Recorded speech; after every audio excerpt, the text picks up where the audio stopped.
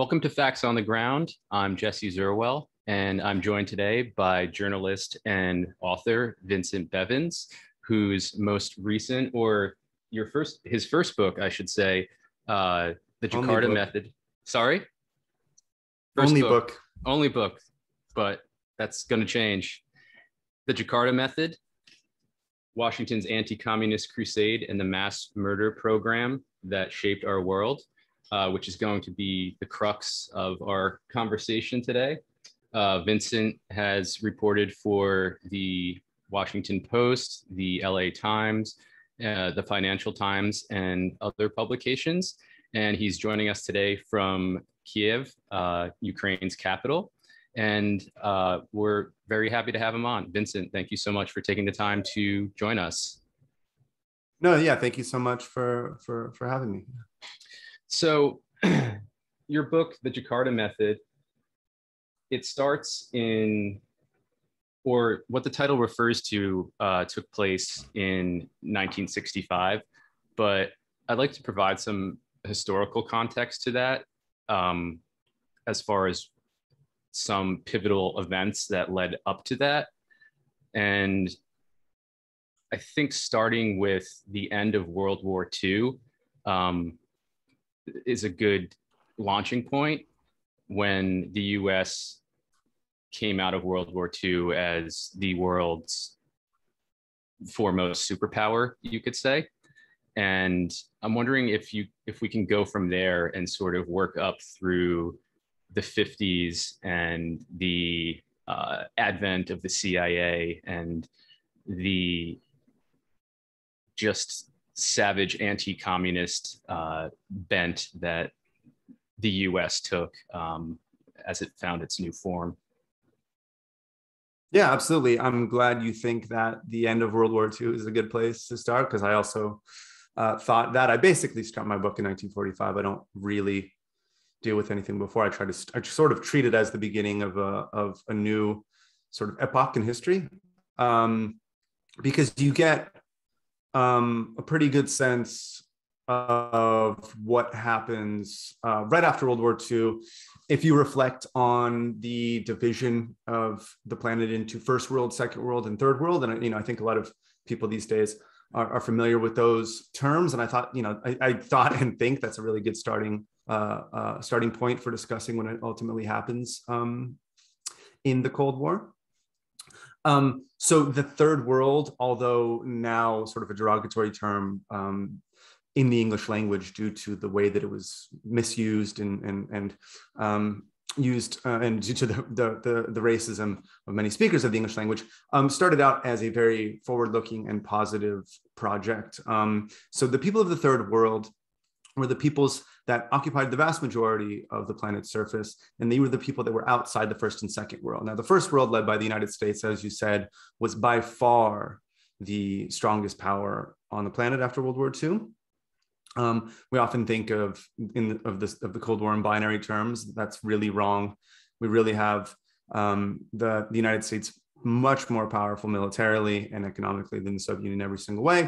And the rest of the first world is the rest of the imperialist or formerly imperialist nations of the North Atlantic, plus Japan and Australia. So countries that are rich very much had shaped the global system, still did control the global system. And then now the United States, a relatively young member of this club that is really on top. The second world is the group of countries led now from Moscow, either the Soviet Union itself or the countries liberated / occupied, however you want to think about it, by the Red Army in World War II.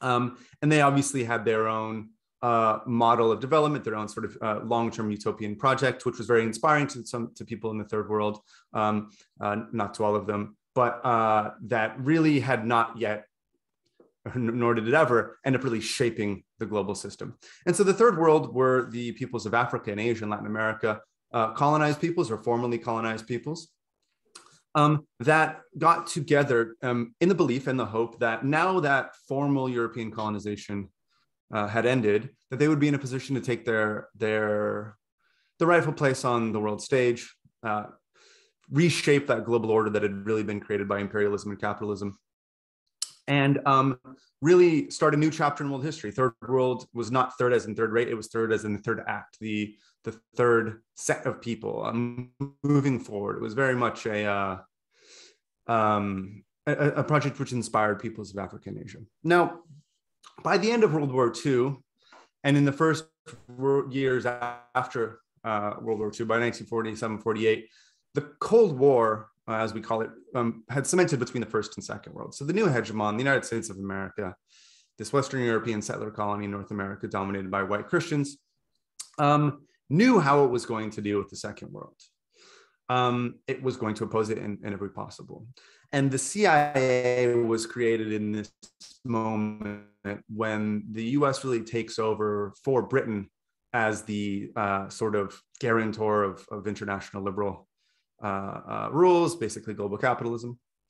Because the United States didn't have this experience of intervening all over the globe and having spies in every corner of the planet and acting covertly to make things happen. That was really something that MI6 had been doing for a long time. CIA was this new organization that could do this. So it is set up right after World War II.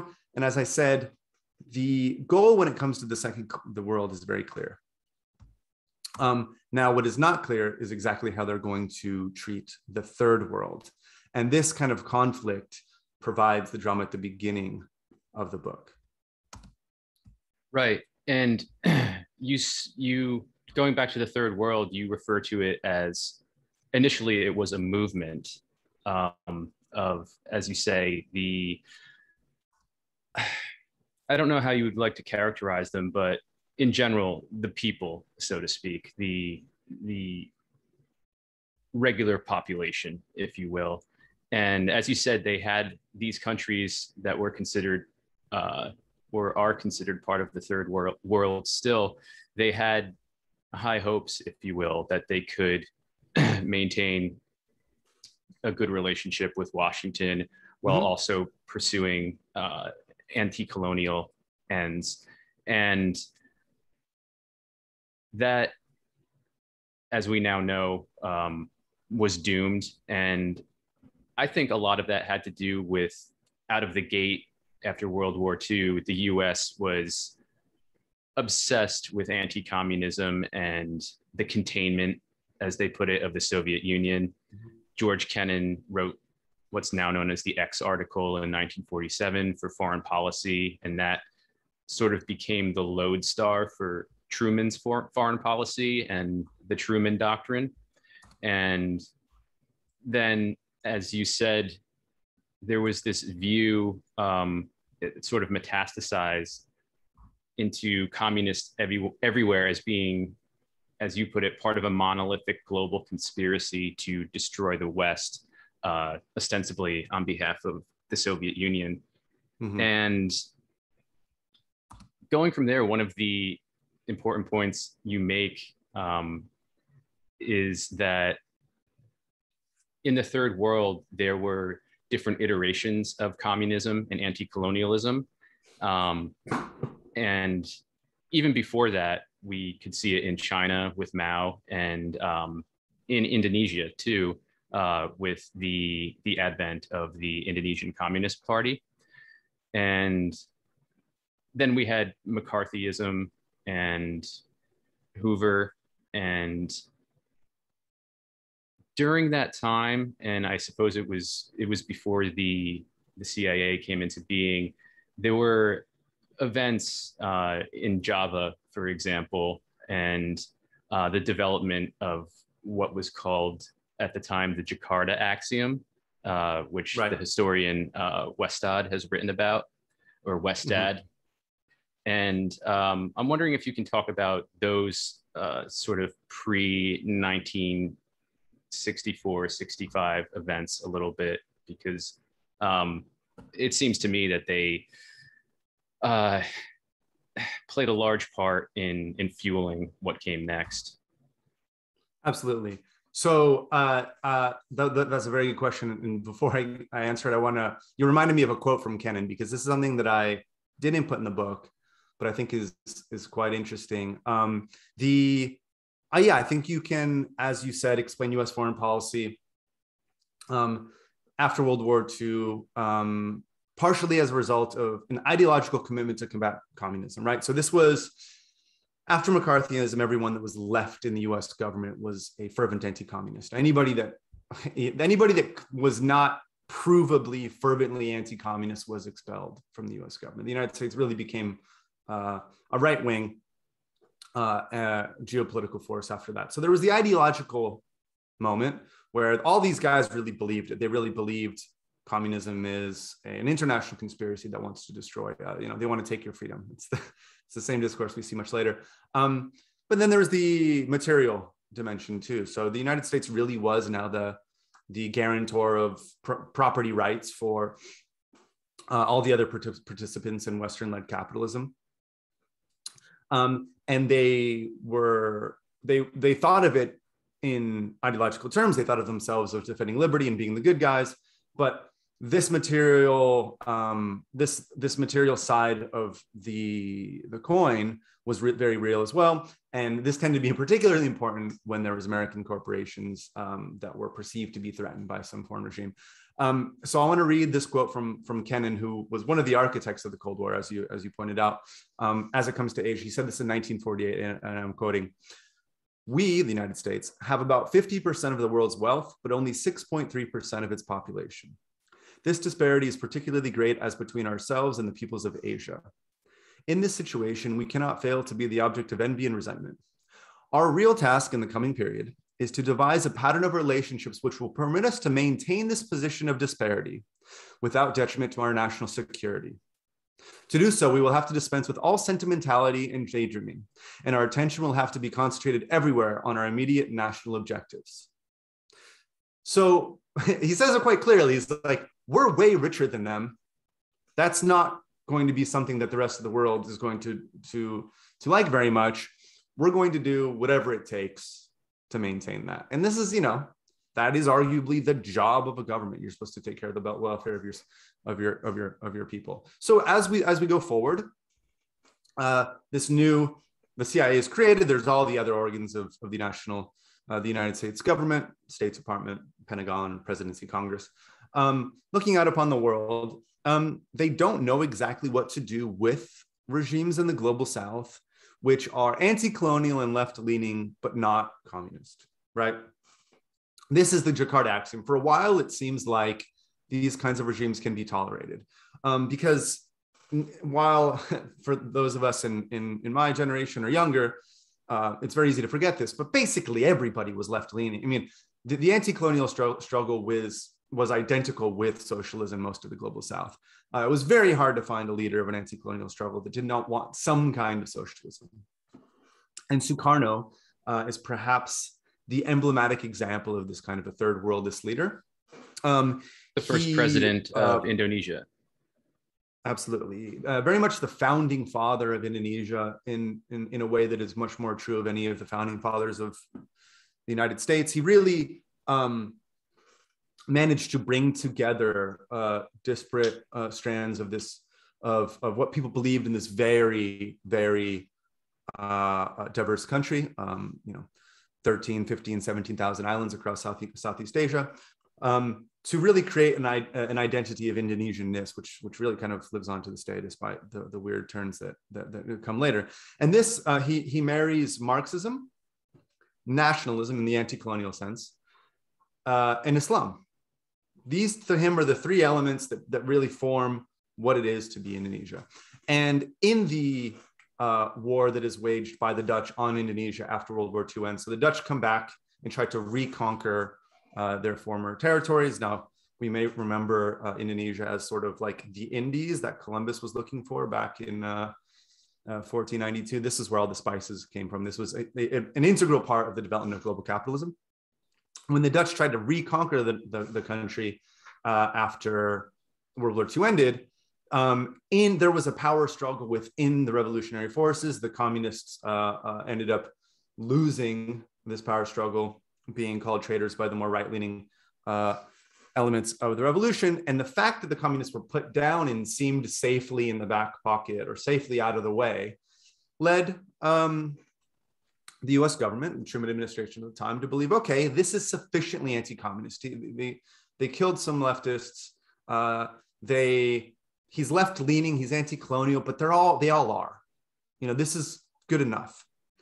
Now that really changes in 1953 and 1954. And that's what constituted the Jakarta axiom, correct? Jakarta axiom is a term, Westad uses, which is that countries which are left-leaning and nationalist, but are sufficiently anti-communist, we can deal with them. They're not, you know, we can try to get them as close to us as possible, but they can be, they are not enemies. We can live with these regimes. Whereas anyone tolerate them. Yeah, we can live with them. We could try to work with them somehow. Whereas any regime which is openly Marxist or communist absolutely must be crushed anywhere around the world. Even though, as you pointed out, a lot of these regimes operated in very, very different ways than the Soviet Union, or the way that we told ourselves that the Soviet Union operated in the West. I mean, Ho Chi Minh and Mao, I think you alluded to this, both believed perhaps they could be on good terms with the United States. They did not want to be in conflict with the most powerful nation that ever existed, but the United States had different ideas. So one of the most, if I can just interject real quick, because I want to get this in there, one of the most remarkable post-World War II events, if you want to call it that, is what happened in Greece when the communists there, many of whom had fought against Nazis, refused to lay down their arms despite Stalin basically commanding that they do so. And then that was crushed and napalm was used for the first time in history, which I did not know until reading your book. But that, just speaking to the point that we made earlier, that there were various iterations of communism and leftist movements that developed around the world after World War II. But I thought that was, I'd be remiss if I didn't mention that. Yeah. You know, Greece is a case where it makes a lot of sense if you know how Stalin actually operated, but it totally conflicts the idea that we have about the Soviet Union in like the received mainstream wisdom in the West, because Stalin did not want to antagonize the United States after World War II. He understood that he was in a very weak position. He was being very, you know, he was violent, cynically pragmatic, ruthlessly pragmatic, but he was pragmatic. He absolutely did not want to activate all leftists around the world to take on, you know, the United States. This was absolutely the opposite of what he wanted to do. He wanted to stick to the deal that had been made during World War II. He did not. So Greece was one place where, even though the United States sort of used it as a pretext to start World War II, he said, no, do not continue this rebellion. You have no chance. And then, napalm was used for the first time in the Cold War. I think it was developed in World War II and then used briefly in World War II, but definitely the first time in the Cold War that napalm was used. And all these things I included because even though a lot of people in, like, you know, now I'm in the Russian-speaking world, know how Stalin actually operated, he was very willing to leave his, you know, people that wanted to be his allies out in the cold for the sort of for what he perceived to be the interests of the Soviet Union. But we had this idea that, well, everyone around the world is being ordered to try to overthrow every country that exists, and that was not what was going on at all. And you see this pattern emerge repeatedly also in Latin America. Latin America was a part of the world where the Soviet Union did not believe that it would behoove them to support revolution. They did not want to stir up trouble in what they perceived, and Washington perceived to be Washington's backyard. The Cold War started really kind of using these pretexts, even though this is not a place where Stalin was encouraging revolution, precisely the opposite. And Iran was another one where, and this brings us to really what changes the Jakarta axiom into the exact opposite, is that in the first years of the CIA's existence, their mission was to take on communism. Now, so they tried to take on the Second World. They failed repeatedly. They just couldn't do it. Right. And they were sending men to their, Frank Wisner I wanted to mention because he features prominently in this aspect of what we're talking about right here. But yeah, continue, because I think it's important and also very interesting. The failure and the initial failure of the CIA, and then what happened in Iran, and that becoming the end of the Jakarta axiom, so to speak. Yeah. So they're trying to take on the second world, and they just absolutely fail. The Soviet Union and China are very well disciplined and self-defensive nation states. I mean, they were both forged in civil war. They don't, there's not a lot of cracks, let's put it that way. And Wisner, who's the head of the covert operations division of the CIA, which arguably should have never existed legally speaking, sends men to their death repeatedly in Eastern Europe. It just doesn't work. And so now they turn their attention to the third world, which even sympathetic biographers of the CIA admit they didn't really understand at all. Now, the first big success of Wisner's operations team, this gang of weirdos, as they were sometimes called in Washington, D.C., was Iran. And the issue in Iran, it's boring how often this comes up, but it was oil. The British had long considered Iran and Iranian oil, their rightful sphere of influence. Iran, in its young and imperfect democracy, had a leader, Mossadegh, who was trying to take control of the oil industry. Now, the British really pushed the US into supporting and carrying out a coup.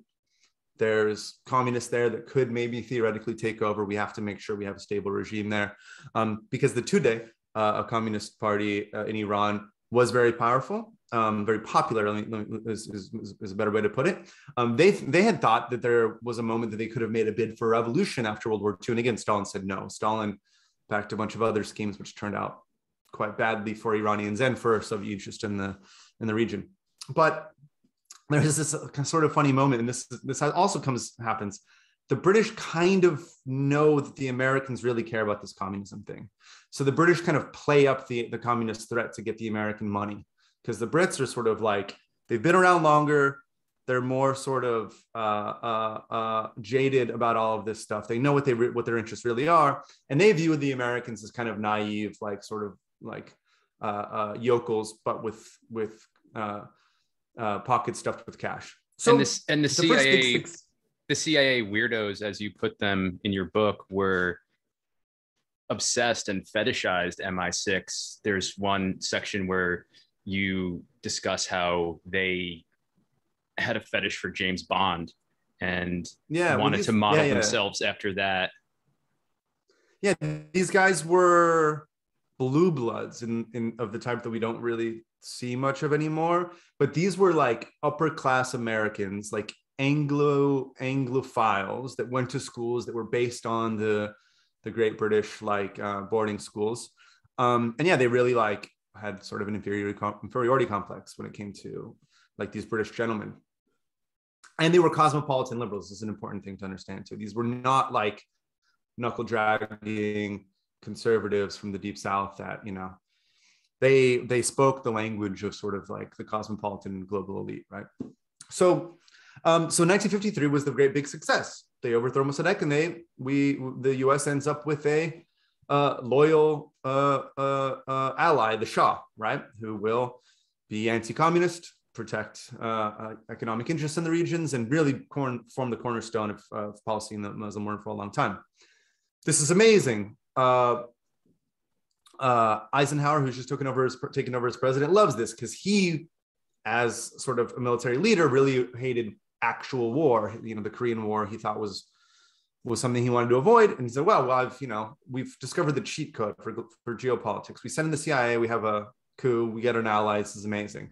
So to do this again in Guatemala in 1954, CIA helps to eject Arbenz, who is a left-leaning, far from socialist leader of Guatemala that wants to take some more control over Guatemalan land. And in this case, after the coup happens, they do instruct the new leaders to execute communists. The Communist Party had played an important role in Guatemalan politics in the decades before. And this is the first time that I know of that what I later call the Jakarta Method is employed, which is the intentional mass murder of leftists with the assistance or approval of the United States. And in this case, it was at the orders of the United States, according to testimony from the time. And this is when things really shift. So the Jakarta Axiome's out. Now, if you are neutral on the global stage, if you refuse to join an explicit alliance with Washington, starting around 1953, you are an enemy. It's basically like you're either with us or you're against us. And these are countries that are explicitly saying, we don't want to be against you. And it doesn't matter. And they were often against us, the United States, without really being told, right? They were often played this double game where they were actively working to undermine or destroy these countries, but not telling them. And this is what happens in Indonesia in the middle of the 1950s. Sukarno is still the president. The Communist Party, which never went away, it's the oldest communist party in Asia, it's older than China, is doing better and better at elections. And this is a big problem for the CIA. Another big problem for the West is that the same year, Sukarno puts on the Bandung Conference, which is the real moment that the third world, the real moment that the third world movement comes into its own. And you can watch the clips on YouTube, and it's like it's a moment that really inspires countries around the global South, which is now just a term for the third world. So these two things lead the CIA to begin to intervene. And what they do initially is they start funding cash to Masyumi, a conservative Muslim party, just to help them to win elections. This is something that has worked in Italy. This is sort of like, and this is something that as I get further away from the book and I forget sort of all the details, this dynamic I think is important because this is one of the things that still is sort of reproduced in US foreign policy. They always want to start with the easy thing. They don't go straight to the nuclear option, right? They don't want to kill a bunch of people, or they would rather not do something which is so catastrophic and obvious and traumatic, right? So they start just sort of, let's pay these guys, and maybe that will tip the scales in their favor and they'll win elections. This doesn't work. The Communist Party continues to do better and better.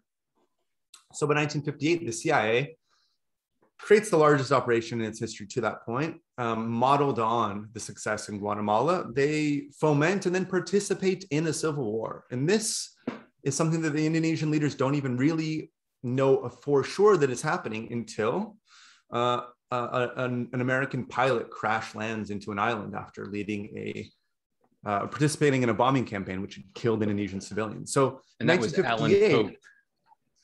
Exactly, Alan Pope. And this was like, again, there's still, if you want to be a conspiracy theorist about this, you can be like, what was going on with him being captured? Because he was captured with his identifying papers on him. Some people now, I mean, I think it was just, he was maybe either too cowardly or stupid to like do what you were supposed to do and not carry your identification. Maybe but some people think this is all, this is supposed to happen. Who knows?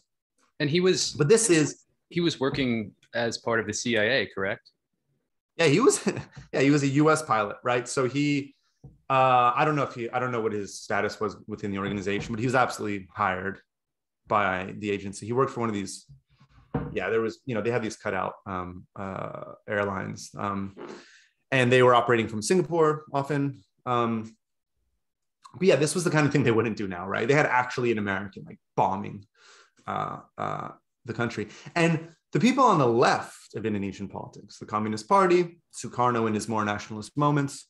That's Sukarno, not yet. Was he really always like this? He was all over the place, but the dedicated left of the Indonesian political scene had been saying for a long time, we can't trust the Americans. They're a neo-colonial power. They want to crush the global South. Look what they're doing.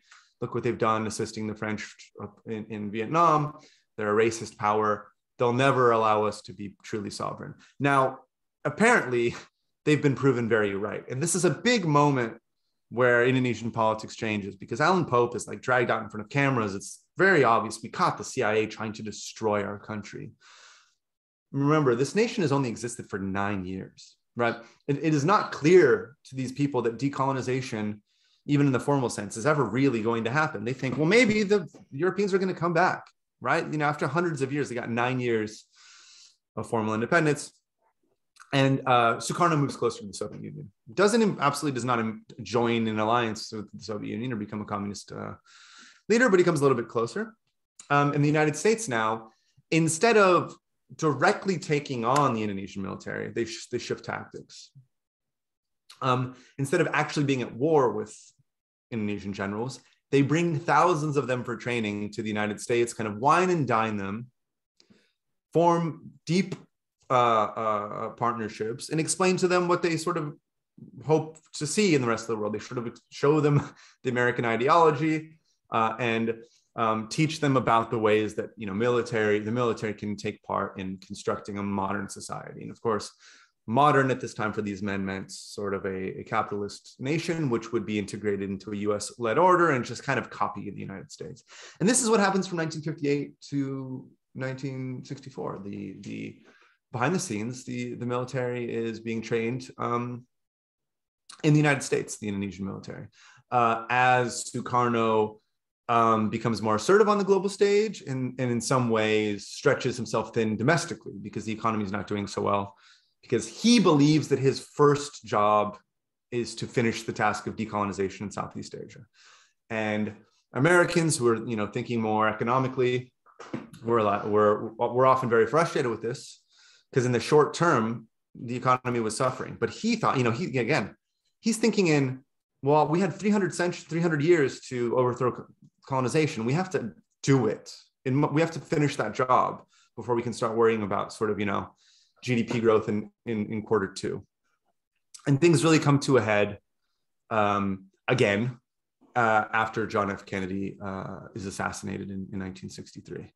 Who I think we should mention before his assassination, before his presidency, when he was a congressman, actually took it upon himself to travel around the world, including to a lot of countries that were going through decolonization and or in the communist and or leftist camp, you could say, including Indonesia. But it seems like his tune changed quite quickly. The more political power he attained. But please continue with what you were going to say about JFK. No, yeah, that's an important thing to step on, to not step on, touch on quickly. Kennedy was a rich kid and he saw the whole world, and and he was a self-styled forward policy guy. So he had conversations with all these leaders of the third world. So at the very least, he understood what their deal was. So as a result of this, as a result of just sort of sitting down with these people, he was, by American standards, a relatively pro-third world politician. He was one of the few people in the US that would kind of stand up and say, well, wait, hey, hold on. Like, we have to understand that they do want independence. We cannot confuse that with, being our enemies or being communists. And so Sukarno, when he was elected, was optimistic about this new president. Oh, they got somebody that sort of gets us, right? Remember, of course, the United States styled itself as an anti-colonial nation, right? The peoples of the global South were very unsure how true this was, considering the way that they were acting in Iran and Guatemala, events that were very well reported across the global South, not so well in the United States, and in Vietnam, the very obvious case where they were really helping the Vietnamese to prop up, to attempt to reconquer their former territory as the Dutch had attempted and failed. So, but then Kennedy dies. LBJ is not somebody that has been around the world and sat down with left-leaning leaders. He has much less political capital in Washington. He really cares about domestic policy, and to a large extent, he sort of lets the foreign policy blob, the deep state, the advisors, all the smart guys to define, set foreign policy. And there's all kinds of debates as to what would have Kennedy done if he lived. Like, oh, maybe he was trying to scale back the Cold War. But for me, after the Bay of Pigs, he really, at the very least, materially, who knows what he's doing, thinking behind the scenes, absolutely backs intervention all over the place. He also had, but in Indonesia, he also had DM rubbed out as well. Yeah, and I mean, he didn't want it to go down that way, but he was absolutely responsible for the coup that removed Diem from, was Diem? Sorry, I always forget if it's like if I should try to pronounce it right, or I don't know. Have him removed from power and then ultimately killed. And but in the case of Indonesia, this is something that would have gone differently if Kennedy had not died. So as a result of LBJ taking over, the aid that had been the aid deal that was that Sukarno relied upon was something that LBJ was not willing to support in Washington politically, and he just didn't get it, right? So ultimately, the strategy of remaining kind of friends with Sukarno, which had reemerged in the 1958 to 1963 period, falls apart. And the ambassador in Indonesia that understands Indonesia very well, Howard Jones, he's very alarmed by this. He believes in his memoirs. He says, "I know that JFK would have kept going. He expert in carrying out coups." And in 1965, there are rumors swirling around Jakarta. Everyone believes that something's about to happen. And, I met a lot of people that lived through this period reporting the book, and they all report hearing all kinds of whisperings and gossip about there's going to be this coup, there's going to be that coup. Now, we now know some things about what CIA and MI6 are doing in this period. The full files are still not declassified, but the CIA and MI6 were agitating covertly behind the scenes to create a clash between the very popular but unarmed Communist Party and the very well-armed Indonesian military, knowing very well what happens when an unarmed and an armed group clash. Now, it's important to mention really quickly, the Indonesian Communist Party would have come first place in an election in this period, but elections elections stopped happening the ways that we would consider legitimate after 1958, but everybody knew that they would have won. Something like 25-30% of the country was closely affiliated with the party. And so they're covertly agitating behind the scenes for this clash. And in 1965, in ways that we still don't understand entirely, this clash does happen. And when this clash happens, immediately a general named Suharto, who is relatively unknown, steps in to take emergency control of the country, even though Sukarno is still around and technically should be above him on the chain of command. And he and Western intelligence agencies and Western media spread a bizarre but incredibly effective propaganda story about what the Communist Party had done and had planned to do. And this story is used to justify rounding up and arresting a million or two leftists and accused leftists in the end of 1965 and 1966. About 1 million of these leftists remain in jail in concentration camps until the 70s. And 500,000 to 1 million are killed, taken out at night, stabbed, thrown into rivers, disposed of. And this violence is not something that the Suharto regime did wantonly out of revenge. It did this so that it could take power and consolidate its regime. This violence eliminated the most vocal and committed supporters of Sukarno and the left-leaning vision for Indonesia that he had created. That's the Communist Party. Decimated their organization and made anybody who was even 2 degrees removed from them terrified into doing anything, because these people were not just killed, they were disappeared, which meant that your friend, your family member, your husband went away and then you just never heard. So you thought maybe they're coming back. And this terror was incredibly effective for silencing what just months earlier had been almost the official discourse of the country. I mean, the Communist Party and its leftists allies had really been sort of, it was as okay to be a communist as it is okay to be a huge fan of Kamala Harris right now. I mean, you were not in some secret revolutionary cell in the jungle, planning attacks on the post office. You were working at the post office and a member of the Communist Party. So this violence decimates the largest communist party in the world and allows General Suharto to take over. Now, as soon as he does, aid starts flowing to him. The US consolidates support behind him. He's given carte blanche to do whatever he wants, basically, as long as he keeps oil,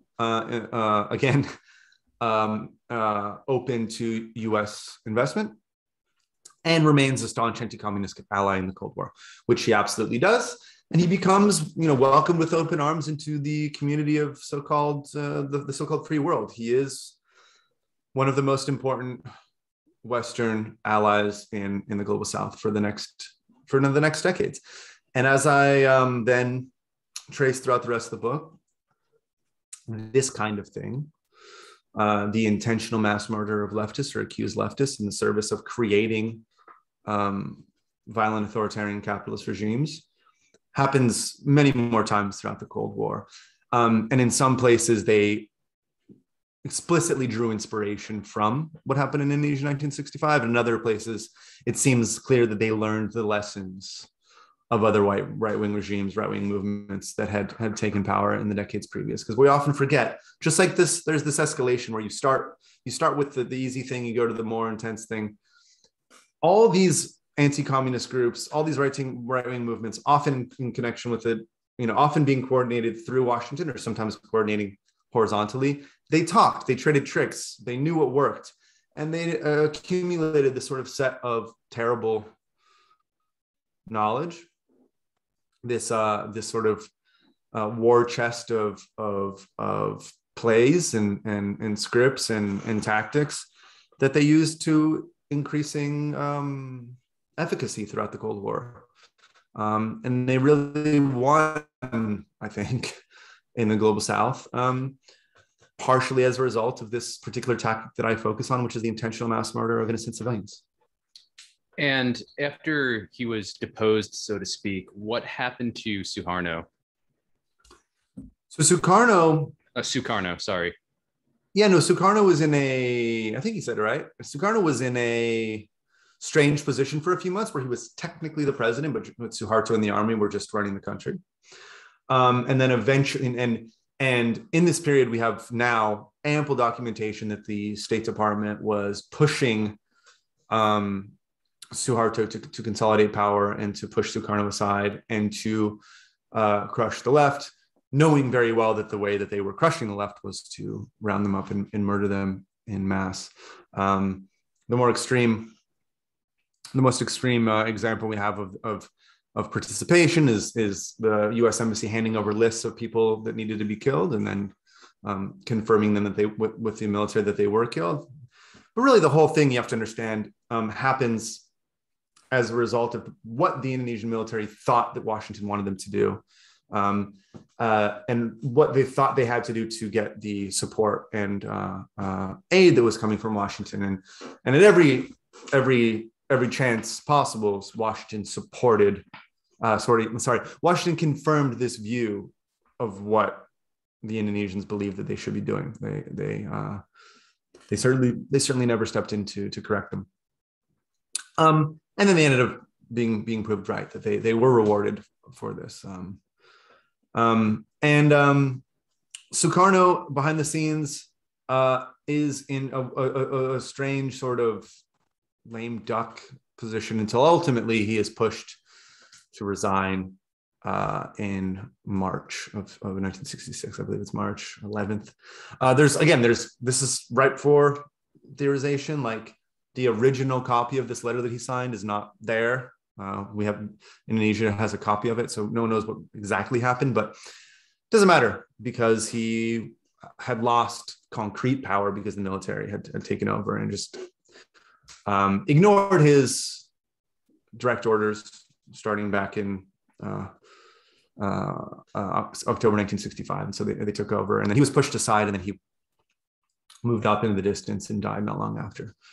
Um, and the new Suharto regime sort of made anti-communism like another one of the national religions. It really became a foundational ideology for the country of Indonesia, and this continues to this day. So to this day, it is illegal to do anything that can be construed as sympathetic to communism. People get thrown in jail for this. People get thrown in jail with this as an excuse, like an environmental activist when I was reporting there was jailed for under this pretext.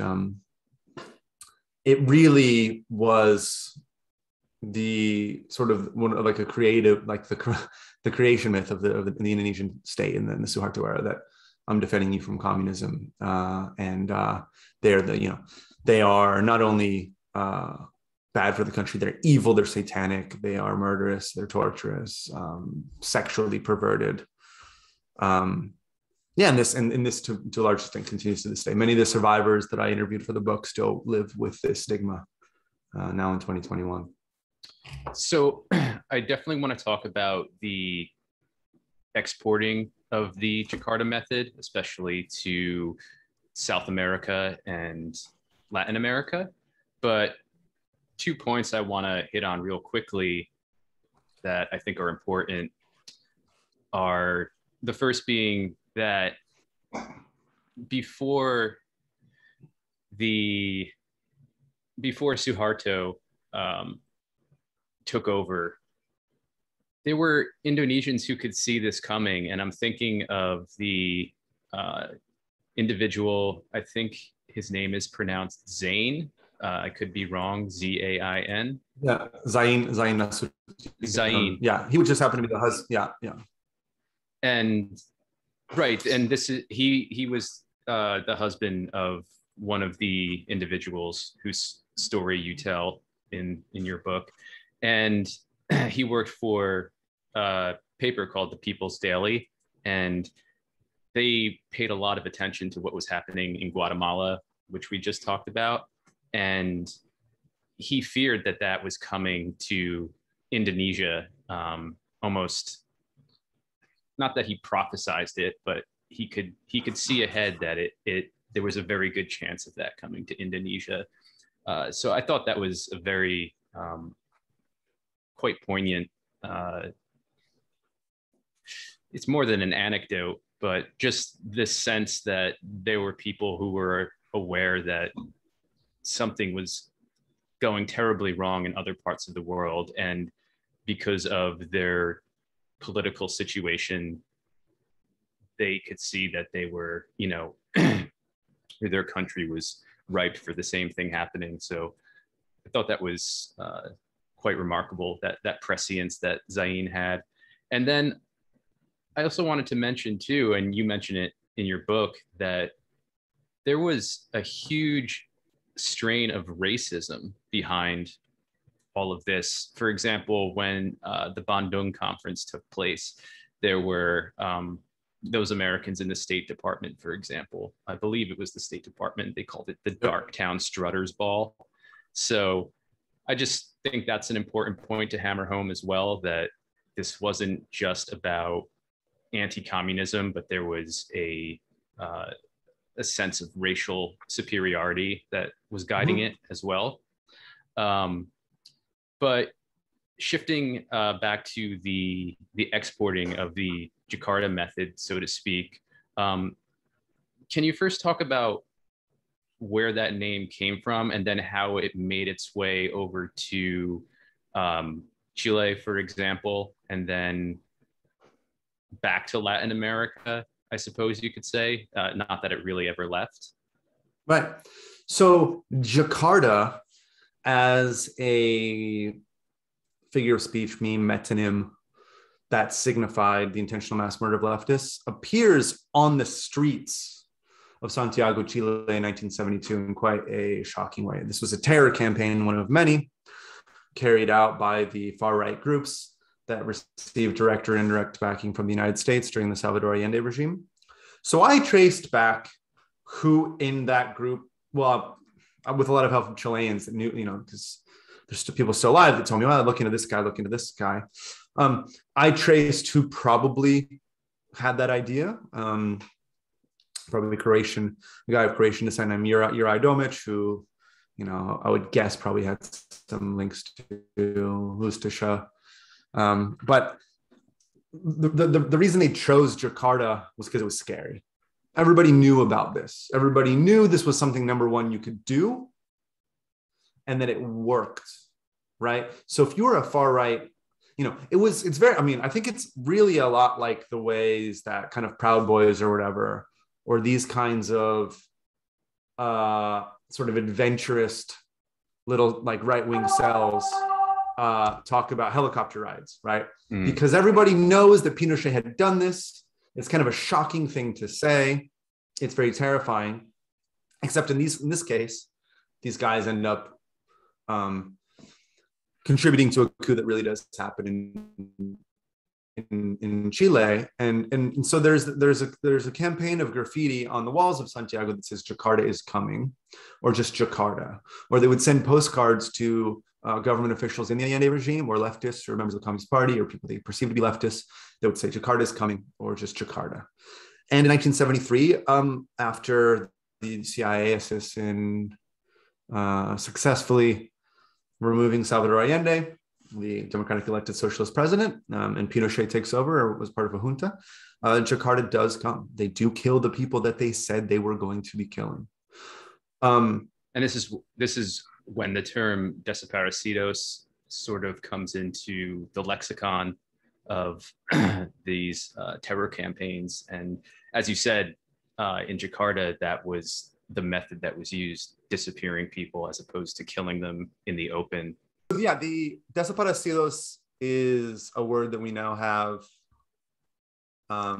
in English, that we understand what it means because of the amount of times that it was used in Latin America during the Cold War. And I believe I do my best to trace where it may have entered Latin American countries in the Cold War. I think that it might have started for the first time in the Cold War in Indonesia in 1965 and 1966.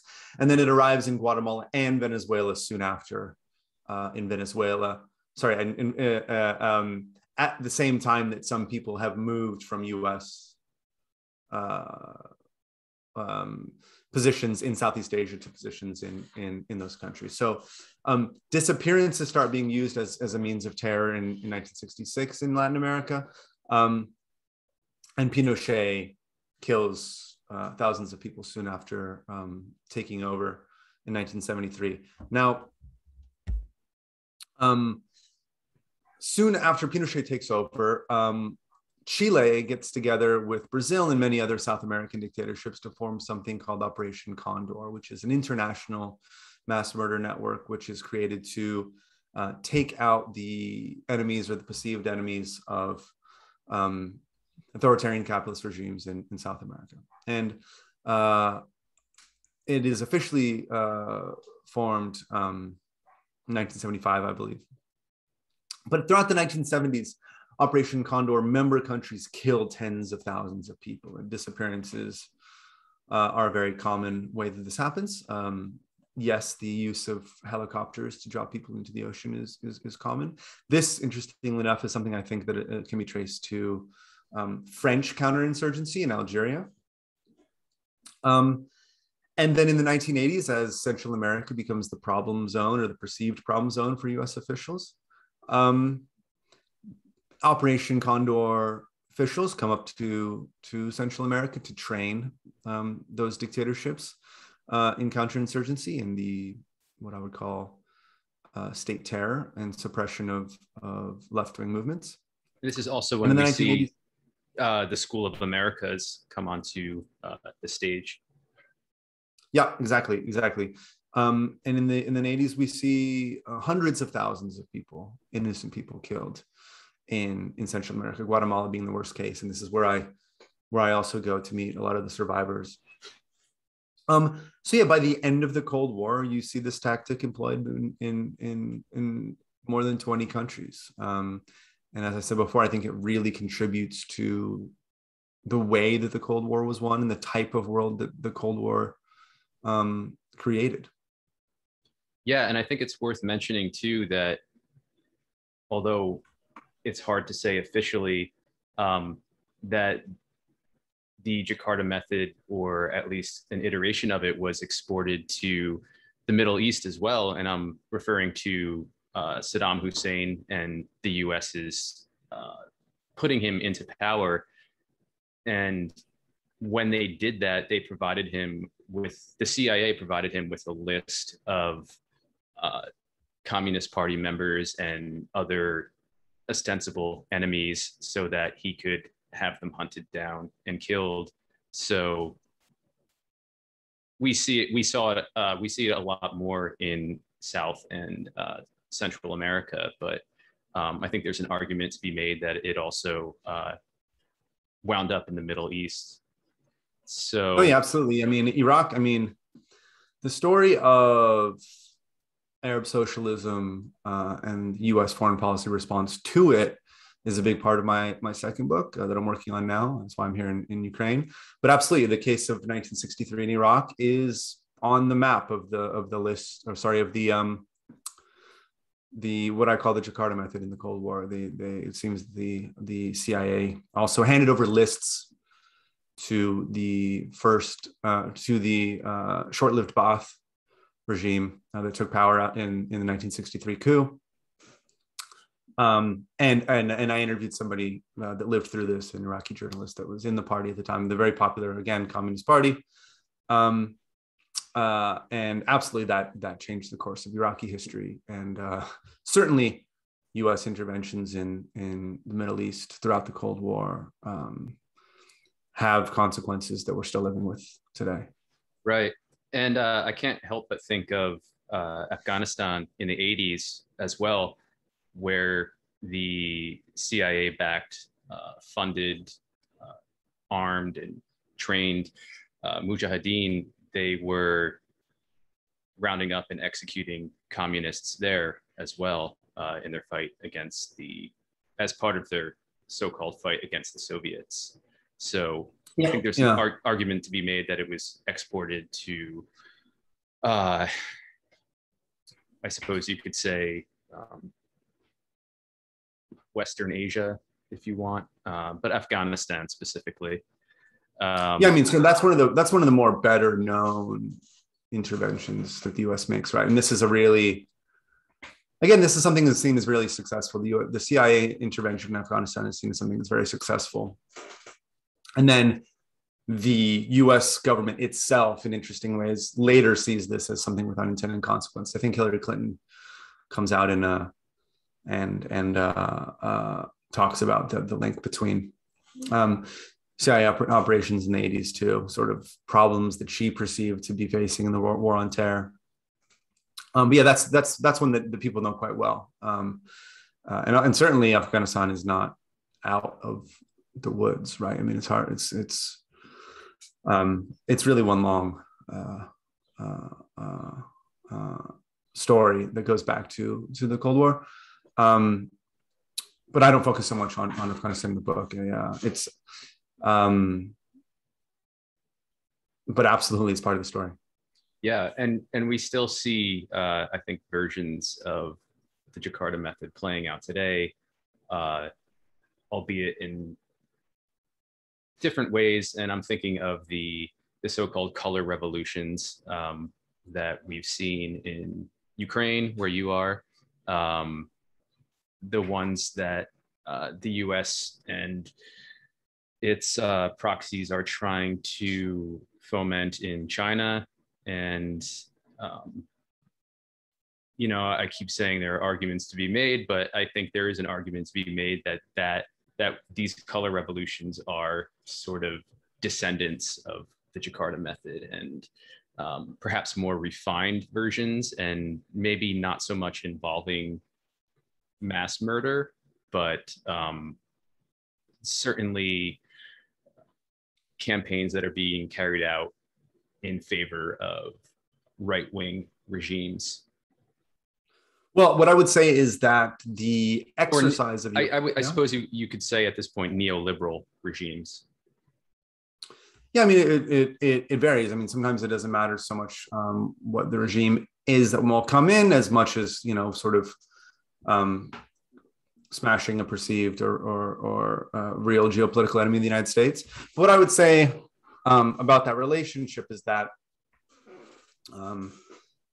U.S. hegemony continues to be exercised, of course, after the Cold War ends, in much more, I would say, robust and comprehensive form. And what that means is that there is a wider set of mechanisms through which the most powerful country on earth can nudge the rest of the countries on earth into positions that it would like to see them take. So back in the 50s and 60s, it was very easy to sort of like look at the CIA as the thing that was doing the things. And this all became very infamous after 1975, when the government leads an investigation into what the CIA had done, shocking a lot of people, including in the government. But now there are a wider set of organizations and tactics that can be employed. And because the hegemony is more firm, and at least it certainly has been for most of the time since 1990, it is less necessary to take things to extremes in the way that often happened in the 50s and 60s. Now, that's not to say that doesn't happen as well. You know, you have the outright invasion of Iraq. You have the constant bombing of countries in the Muslim world. Yeah, and but I would say now, just to finish that thought, is that you don't need, just because the CIA is not involved doesn't mean the US isn't doing something, and just because the CIA is doesn't mean that it's sort of a murderous regime change operation. There's the US has gotten much more of a sophisticated imperial power, let me put it that way.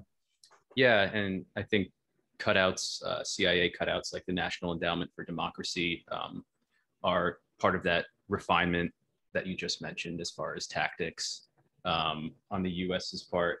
So just to wrap, the last section of your book is titled "Where Are They Now and Where Are We?" Mm-hmm. And you essentially look at what the title of that section is with regard to Indonesia and Guatemala. So I'm hoping you can just talk about that a little bit and kind of bring us up to where we are at the present with regard to the countries that were sort of at the center of the Jakarta Method. All right, well, the really simplistic way to summarize the answer to that question is that the Global South did not get what it believed it would get during the time of the Third World Movement. There was absolutely not a reformulation of the rules of the global economy that would allow the formerly colonized peoples of planet Earth to take more power and control over the way that it operates. Precisely the opposite happened. You had something that I believe would be called now a neo-colonial international order by people like Sukarno. And that is the sort of broad structural way to answer your question. And the more sort of granular human way to answer your question is that the people that suffered through these things in the 50s and 60s and 70s and 80s are still suffering. I mean, you go to the village in Guatemala where almost everybody was murdered by the military in the 80s for being communist, which just really meant that they were from the wrong indigenous community. These people are still marginalized, ignored, and exploited by the global economic system, and living on a very personal level with the trauma that was inflicted upon them. This is, of course, also true in Indonesia, as I mentioned.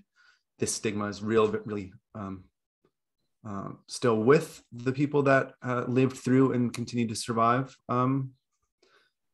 this horrible atrocity committed against them in 1965 and 1966. And, you know, just because it's on my mind, they text, you know, the head of one of the victims organizations in Solo texted me the other day saying they're running out of money again. They can't pay rent. And like rent for a year to keep this center going was less than $1,000. So I'm going to try to raise that. But like, yeah, it is both at the structural and very intimate level, something that is still with these people. Yeah, and I think on that note, it's worth mentioning the two films, The Act of Killing and The Look of Silence, which you touch upon in the introduction to your book, and were made as, I suppose, ways for both the victims and perpetrators of what happened to reckon with what happened, not necessarily to provide any sort of closure, as if that were possible.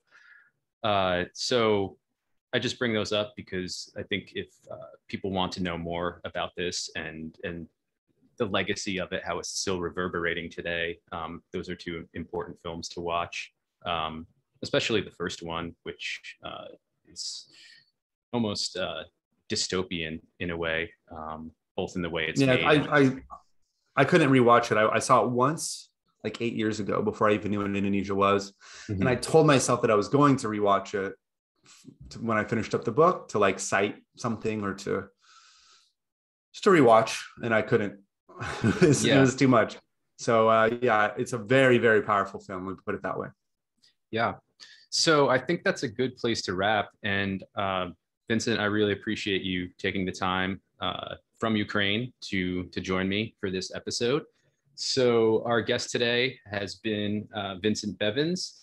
His first book, The Jakarta Method, Washington's Anti-Communist Crusade and the Mass Murder Program That Shaped Our World, is what we discussed today. And it's out now in fine bookstores everywhere. And I definitely recommend reading it.